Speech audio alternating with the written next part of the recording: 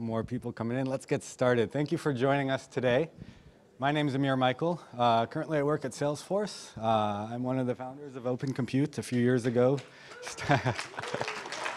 Thank you. It started as a small project within Facebook. A lot of my learnings around best practices around the data center came from my time at Google. And today we have a really unique opportunity to speak with people at Facebook and at Google who are driving a lot of the innovation within Open Compute. The rack, as you know, has been a key differentiator within Open Compute. It's what brings a lot of the innovation that Open Compute has to offer. And last year, I'm sure a lot of people noticed, Google joined Open Compute and contributed a 48-volt rack, which is now the third evolution of the rack design within Open Compute. So today we get a chance to have a discussion with engineers from both Facebook and Google about some of the innovations and the motivations behind this 48-volt rack.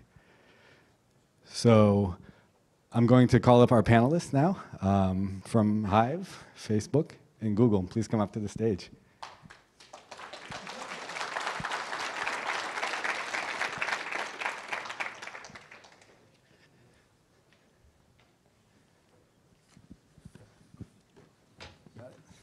So why don't we grab the microphone, give everyone a chance to come up, and then we'll just go down and have everyone introduce themselves one at a time. And as I was reminded, hold the mic close to your mouth. Douglas Bone, Hyve Solutions. Tim Lee, mechanical engineer at Google. Hamid Kehani, power engineer at Google.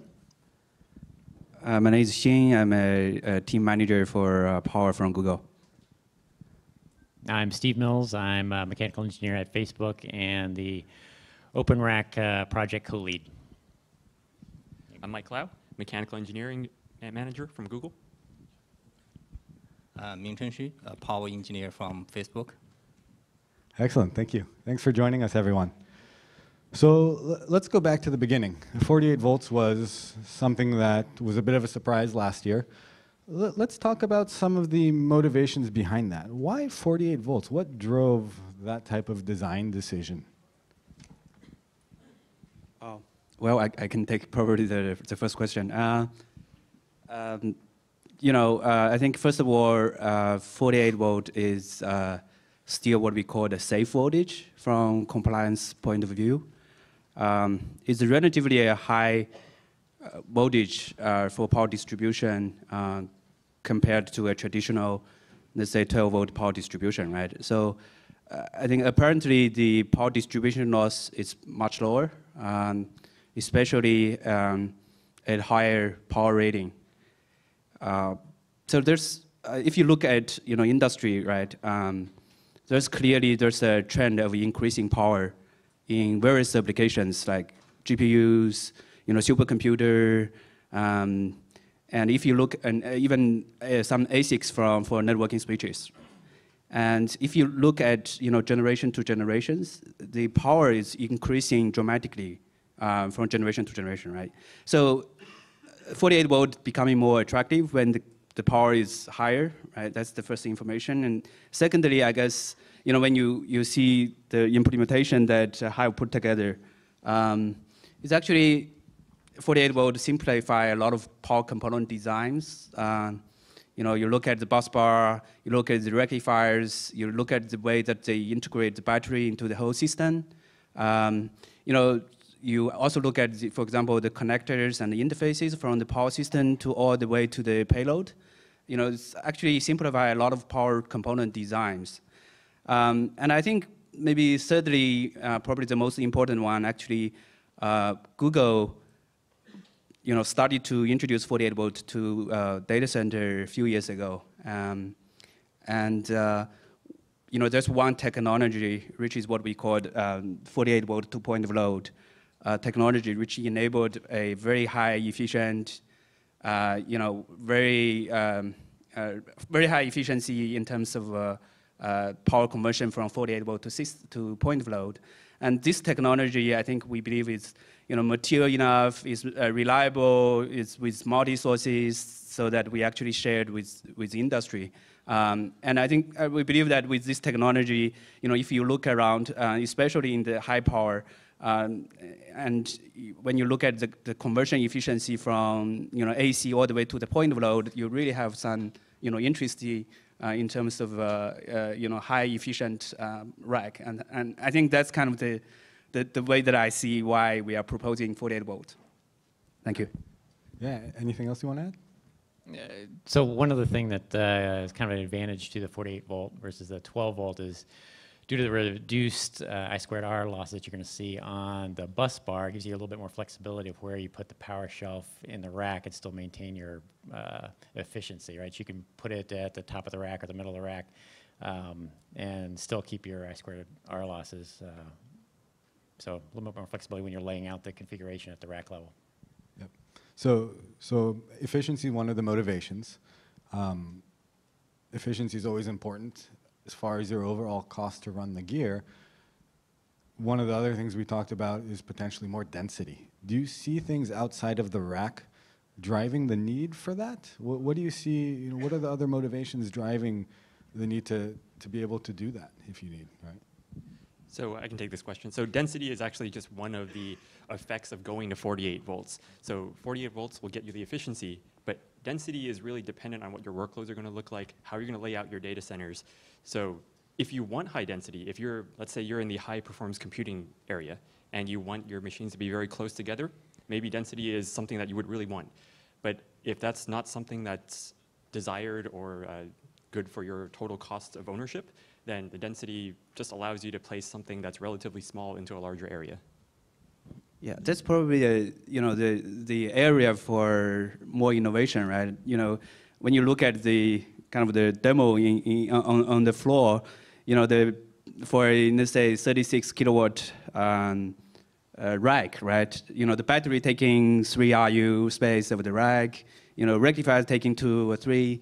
I mean, if you can squeeze the size and take all this space out and use it for server and for computing, I can see clearly that's a huge win, right? That makes sense. So we've sort of established the need for something like 48 volts. We've talked about some of the advantages.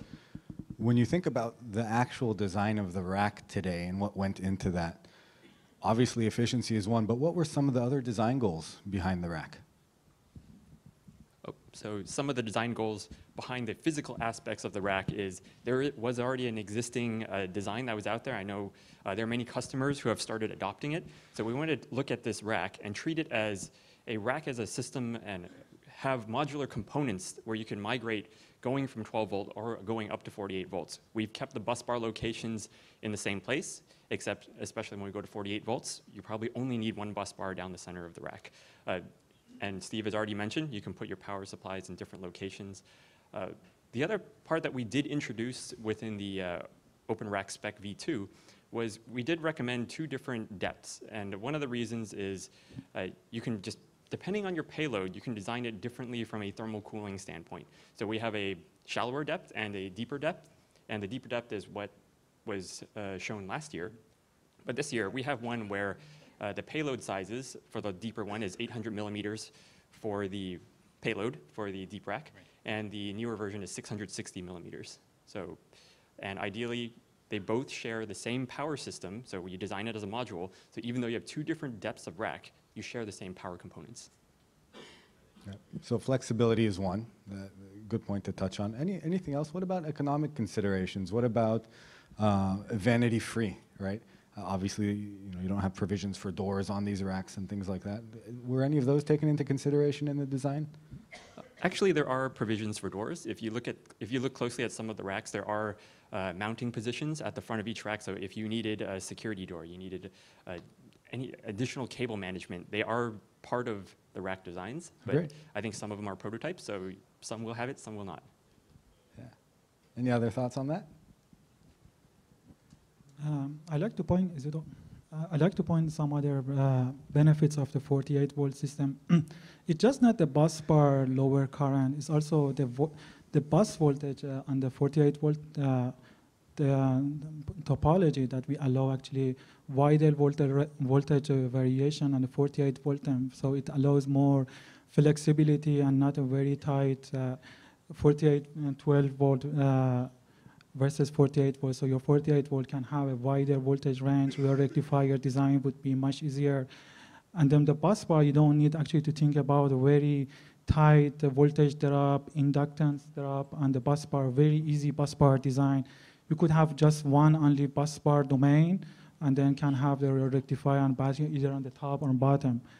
The other thing is actually the battery integration. So on the, on the 12 volt, you can have either a centralized battery system or maybe distributed to the rack. It could be different. Battery topology. You probably would be 48 volt. Then you need another converter to convert it down to 12 volt. But on 48 volt system, you can directly hook the battery using O-ring FET to the bus. Very easy design. So you can save some power loss and then some cost also on the battery integration. Can I make a point on the batteries also? Because I think that easy-to-use battery technology in the rack allows customers to really adopt it. Because I think that's an area where even today, aside from some very large customers who've been very innovative in this area, I don't think customers in general are taking advantage of rack-level battery backup. And I think that's a shame because people are building data centers with a lot of expensive backup capability that induces inefficiency and complexity. So I think with this rack, one of the advantages is, you mentioned the efficiency of the battery backup solution. Anything that we can do to make it easier for customers to adopt that, I think is a real win, because I think in the long run, that really helps decomplicate the data center. Yeah, I think any step in reducing barriers to entry of adoption of efficient backup systems is good. And it is a bit of a chicken and egg. Not everyone has their own facility they design from scratch, but hopefully with something like this, it can start getting people to think about it more because it is that much easier. Yeah, maybe just one thing to add is, 48 volt system is not really a completely new thing, right? Telecom area has been using minus 48 volt for a long time, and actually one of the key, I think key interest of using 48 volt system is actually we can leverage a lot of things that we learned in telco area. One of the examples is the rectifiers, right? They are very dense, high efficiency, and that's just back to your point about economy. Thank you. So a lot of the audience is coming from a different perspective, right? They're not large-scale operators. They don't have custom data centers, and they're here to try and understand how do some of these best practices apply to them, right? And the big question is, for them to adopt, there needs to be some momentum behind a platform. They don't necessarily have the right business means to go and drive their own custom design, so they're looking to follow on the heels of those innovators. And so, that means volume behind a particular product generally makes it attractive for others to adopt. So the question is, what are the plans for internal adoption, both at Facebook and at Google? What are the timeframes for that? I think Google joined, as you mentioned, Google joined OCP, last year, and I think we kind of sharing our practice around 48 volt, and I think really the hope is, with this practice, and we actually build we have close collaboration with Facebook to build a open rack power specification, so that we can actually share this practice and put some standard over there, put some specification over there, so that all the suppliers, through OCP can design their stuff, into OCP, and the customers can use it, right? So, really to build the kind of ecosystem, right? That's really the goal. Instead of, particularly for Google or Facebook, I think we probably need to pass the answer probably to. Yeah. So one more thing to add is we've been doing a lot of 48 volt designs within our own data centers. So it's a very much proven technology that we've run for several generations. Ming Chu, Steve, do you have any perspective from Facebook? So one thing that we've seen historically is that anytime we can get the specs out into the community early, right, we end up having a lot more runway to get a lot more innovation and a lot more suppliers on board earlier in the process, which is great for everybody, right? And So that was also part of our goal, right, was to try and get that out in front of everybody pretty much as soon as we possibly could and get that feedback early from the community. Got it. Thanks. Let's talk about some details. Before we do that, let's talk about a high level at some of the fundamental differences between a traditional rack with AC power distribution, what we've known as the 12-volt series of racks, and then the 48-volt rack, which is new. You know, the question is obviously technically what are some of the efficiency differences you would see, but just at a high level, why would someone choose one versus the other? I think in general, as what we mentioned, right? You know, when the power is high, you know, 48 volt, which is a relatively high voltage power distribution, is more attractive. And really, when you talk about implementation options, you know, theoretically, you can pay more to get a very high efficient, let's say 12 volt, even a 12 volt rectifiers, right? You could put, let's say, 3 bus bar there to get to lower the power distribution. Right, so it's, this kind of question is more really related to how you implement your solution, right? So it's probably challenging to get a concrete answer to say, you know, which one is it's more to get the specific number. Instead, I think we do see, especially with the increasing power in the rack side, you know, it's becoming more attractive in 48 volt system. Can you give almost approximate efficiency gains going from one design to the other? I mean, are we talking about 10% difference between 12 and 48? What does that number look like approximately? I think in last year when we joined, you know, OCP and my previous boss actually did some presentation. We actually put some, you know, we did some study. We put some efficiency numbers there just for reference. You know, feel free to kind of go to that link and click to see what's the exact number that's within my proposal. Okay. Yeah. Got it. So more practically, so let's say that this is interesting, someone would like to adopt. Where can someone go? Obviously, you can't just swipe your credit card at the Hyve booth and buy a rack, but where would one go to engage in this type of a solution? Well, I'm sure our sales force will be happy to sell them at the booth. No, Hyve will be providing these racks. It's a long sales cycle because this type of infrastructure needs to be well understood in terms of what the customers want. But we're more than eager to work with customers to figure out how these racks and particularly what options with the rack and the servers will work best. So. Please approach a representative from Hyve Solutions if you're interested in using this technology. I should point out that these racks are at the prototype stage, so the 48-volt open rack will be available likely in the second half of the year. So that means that now's the time to start discussing how it gets deployed, what goes into it, and those kinds of things.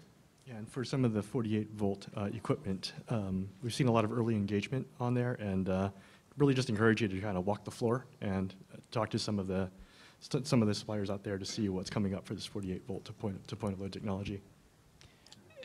From the foundation standpoint, one of the things that they showed today was that there will be extension to the website, right, where you'll be able to go and look at all the OCP approved designs when that whether OCP inspired, OCP accepted.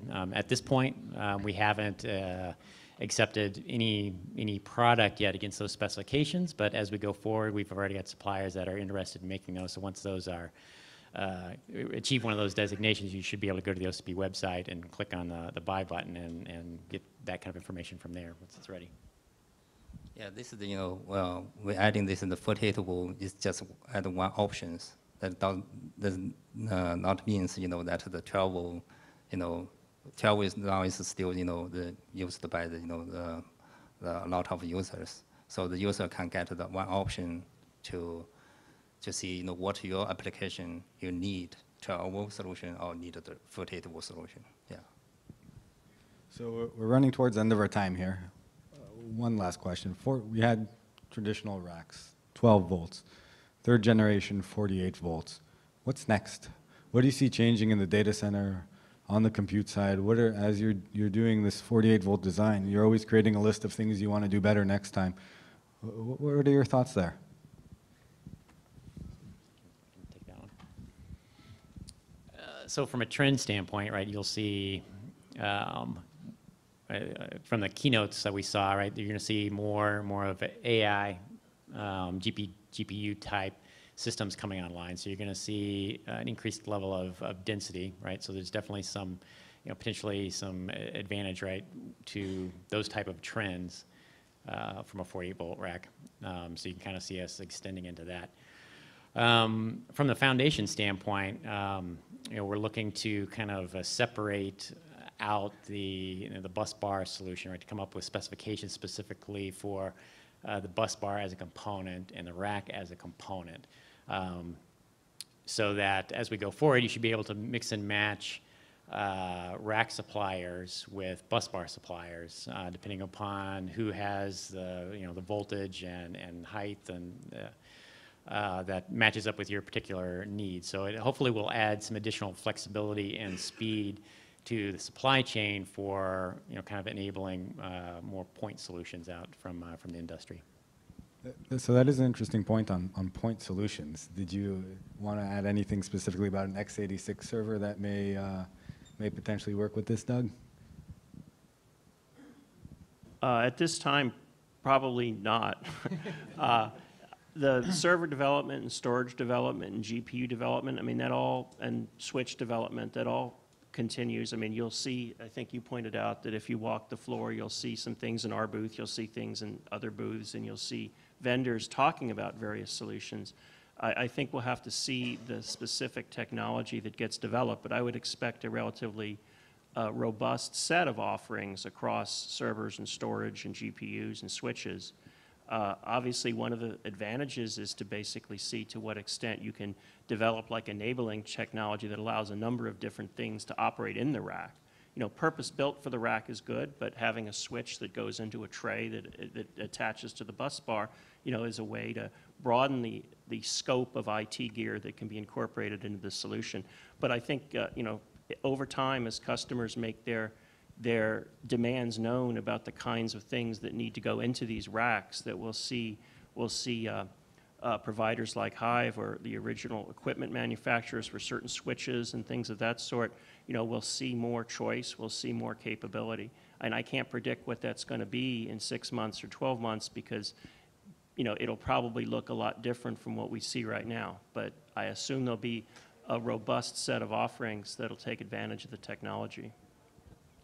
I'd like to add one more point. Talking about near future, is that as the team said, you are seeing more and more trend on the higher powers. Actually, it's the domain that the 48-volt system makes shows more and more advantages in terms of efficiency, in terms of power density, in terms of possible cost reduction. Got it. Thank you. I think that's it for time. Thank you, everyone, for listening. Thank you to our panelists.